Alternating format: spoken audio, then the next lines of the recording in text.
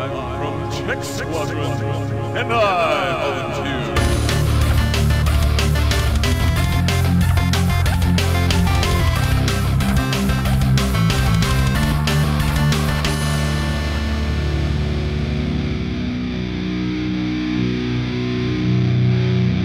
Doom Eternal Game of the Year, right? Wrong. A timely controversy for Doom Eternal, rightfully so I would say, about adding a rootkit to Doom Eternal for the anti-cheat for the multiplayer that I don't think anyone really gives a hoot about. And even if the multiplayer was at least decent, I don't think anyone would be highly competitive about it. Like, it's not going to be like esports material like StarCraft or whatever's an esports. I don't know what an esport is. And rightfully so, they should be mad about it. Everyone's got their PC security concerns. And it's just a major disappointment it had to be this way, because Doom Eternal is a grand game. In my book, it's a 7 out of 10 compared to Doom 16's like 9 out of 10.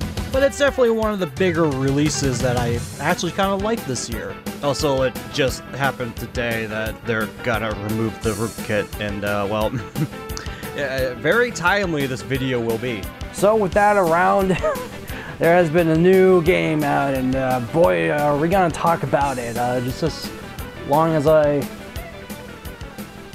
get this set up. Chex Quest. It's got a remake. Yeah.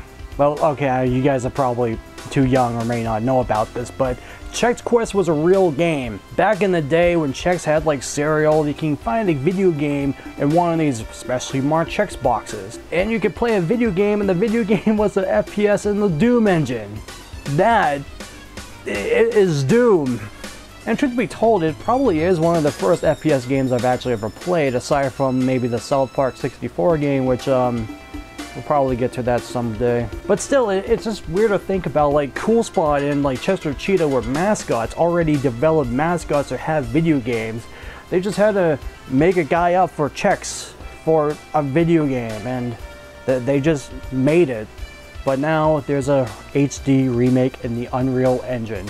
So let's just go ahead and check out what's in the Chex Quest HD on Steam for free.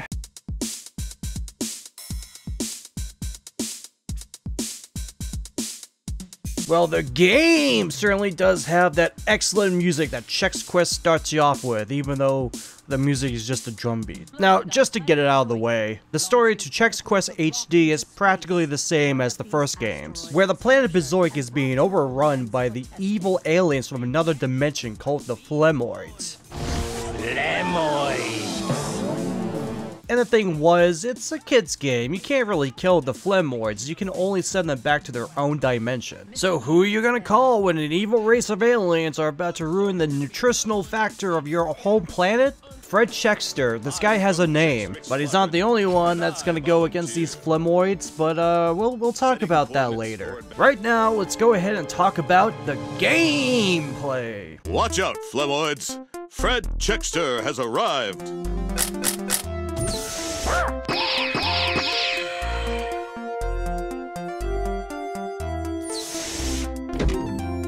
This feels so weird to play. Most likely not gonna be over this, that we got a Chex Quest remake, like just out of the blue. Now, of course, the game itself, yes, it definitely is a first-person shooter game. You definitely have your maps filled with enemies, colored keys you gotta find, secret areas with extra supplies, and lore? I mean, I was not expecting a Chex Quest remake game to ever come out, but on that list of things I would not expect from it is definitely not backstory. Like, Count Chocula and Frankenberry are like in a dispute. Like, I didn't need that in this game, but here it is anyways. And then, of course, you got your arsenal of Chex Zappers. All the way from the not combat shotgun to the not chain gun to the not plasma rifle. They even got the power sport thing. It's the not chainsaw for Chex Quest, and I love it that it's in here. It's ridiculous. And yeah, Chex Quest HD, it has all these neat little things, and it's great, but for the gameplay, all around, being an FPS, it's pretty basic. To put it very generously, like, Chex Quest is very bare bones. It's pretty generic. Not like Call of Duty is a generic first-person shooter. Like, it's very basic on how first-person shootery Chex Quest HD really is. Like, was I really expecting Chex Quest HD to have, like, glory kills? Of course not. Nor was I expecting blasting innovation or RPG skill trees. It's just that they looked at the original Chex Quest game and just said, hey, it ain't broke, so don't change it. However, with Chex Quest HD being, you know, a very fine, simple mid-game, it definitely has a lot of flourishable problems, such as the HUD. The first problem that comes arise is the HUD, and I get it, they want you to be in the armor of Fred Chexter. And yeah, creative HUDs like these can be done right, like Metroid Prime, but Metroid Prime got it right because it was transparent, not in the way. And I really wouldn't be complaining about this, but there's no option to turn it off, so you're basically stuck with the screen being blocked 10% all around by the wheat of the checks. Speaking of options, there's not a whole lot of options to go by. Graphical options I can fully understand, a toaster could run this game perhaps. However, there's no option for keybinds, and that kinda sucks because I'm like one of those actual freaks that actually prefer to use the F key for using stuff instead of E. Like, modern gaming has made me think that way now. And it's not like it's a deal breaker at all. I mean, there's no deal in it at all, it's a free game. However, the option could be very nicely helped to play the game in a more preferable way, I'd say. But the major disappointment about Chex Quest HD is that it's vastly short, and that's not necessarily the problem. It's just that it's only got the first 5 levels from the first game, apparently. Like, I do know that they put out like 2 different episodes for Chex Quest, like after the first one, but that's all they got in this one. They only got the first episode, not the other 2. However, the ending does have a lot of sequel baiting, so they might add those levels, especially when it comes down to the other characters, and you know, let's talk about those guys. So aside Fred Chexter, you can play as 5 different characters, and let's see if I can get their names. My brain is starting to deteriorate at 5 a.m. Wheatney Chexworth, Dr. Orion, Pretzl, Knuckle96, and Shane the Dread McBread.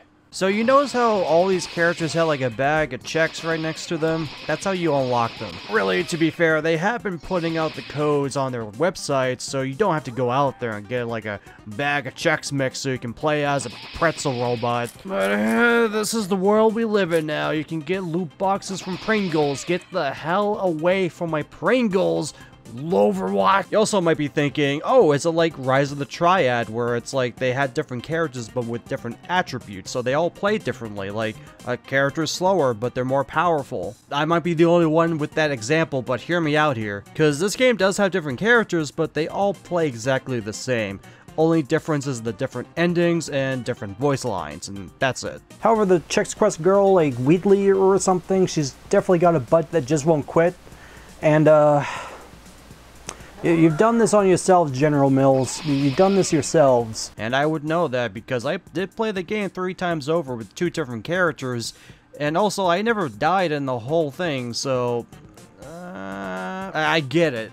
Chex Quest, the original game, was complete baby game. I know it. Yet Chex Quest on like ultraviolet mode, like it'd be pretty hilarious to even have a small challenge in a game like this. Now to wrap things up, let's go ahead and talk about the presentation of the game.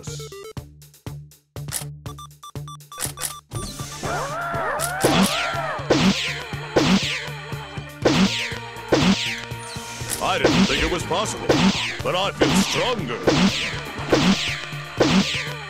So it's most definitely looking like a Chex Quest game for sure. The Flint Boys definitely do have that 3D upgrade from their 2D counterparts. All while Chexter here is, he's kind of got those anime eyes, and I kind of don't like that. The voice acting and its humor is pretty fine as it is as well. You're just gonna be cringing to a lot of really bad but kind of funny dad jokes here and there. And my school counselor said I'd never be able to solve a maze. Look at me now. Now that's what I call a sticky key. Really? Voice acting itself, it's pretty fine. Nicholas Lindell has basically captured the essence of Fred Chexter and his cartoon manliness. In fact, there's quite a bunch of names here that you might be able to recognize. Most notable role that anyone can really think of is Olivia Olsen voicing Whitney Chexter, who voiced Marceline from Adventure Time. One person I was surprised to see was a voice acting vet, Barry Gordon, who voiced Donatello in the OG TMNT, who voices the professor in the intro. And the final note is definitely the music. Pun intended, fuck it. But it's really just like if they took the original MIDIs from the Chex Quest soundtrack, and then they just like slapped a bunch of VSTs onto it, which is kind of lazy if you ask me, but it still bops.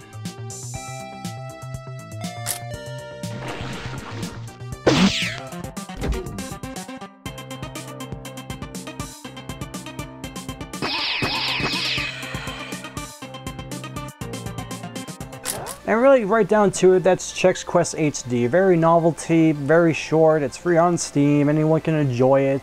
The small cult following of Chex Quest people that love the game will probably be bonkers about this. It's definitely not super bad or anything, but definitely not super good. Very in the middle of the line, good sort of game. It's definitely a more serviceable game than anything that's coming out on Steam these days, but I'll commend them to make a enjoyable game that maybe a few nerds like me probably only remembered playing when they were like 6 years old or something. Just, I don't know, okay, kind of wish there was a little bit more to it, like a lot more interactivity.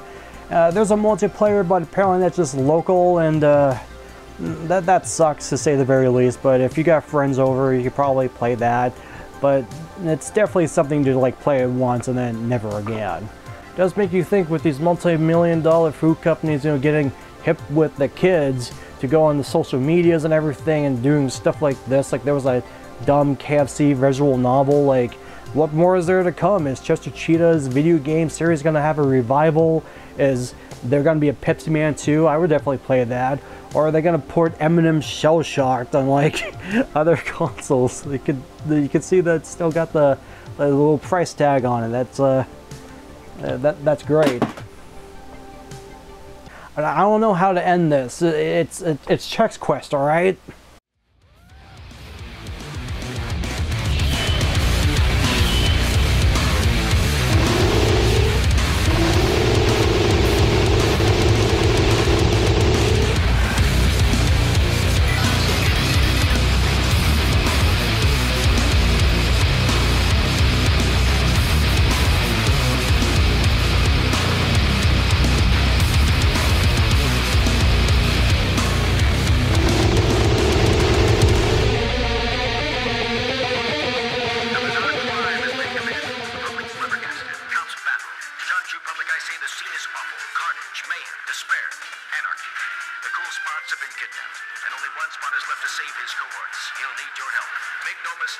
You'll encounter crab-wearing underwear, demented cheese-slinging pajama mice, teeth with no head.